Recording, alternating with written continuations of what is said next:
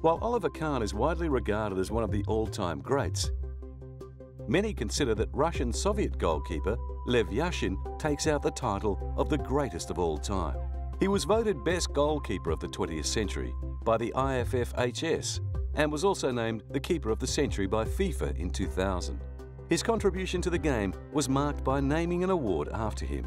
The Lev Yashin Award has been presented to the best goalkeeper of each World Cup. The award was first given at the USA World Cup in 1994. Oliver Kahn himself won the award in 2002. Yashin's professional career spanned 22 years, from 1949 to 1971. He played for Dynamo Moscow and the Soviet national team. He was known for his superior athleticism in goal, imposing stature, amazing reflex saves, and for pioneering the idea of goalkeeper sweeping. He won 5 Soviet championships and 3 Soviet Cups. He was an Olympic champion with the national team in Melbourne in 1956 and also a European champion in 1960.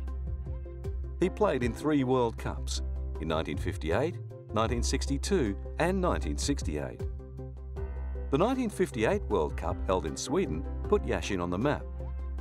He helped the Soviet Union make it to the quarter-finals. In the group stage against eventual winners Brazil, they lost 2-0. However, Yashin's goal-saving ability prevented the game from being a rout. He was promptly selected in the all-star team of that World Cup. Yashin's achievements are something every goalkeeper aspires to. His enduring legacy is testament to his outstanding career.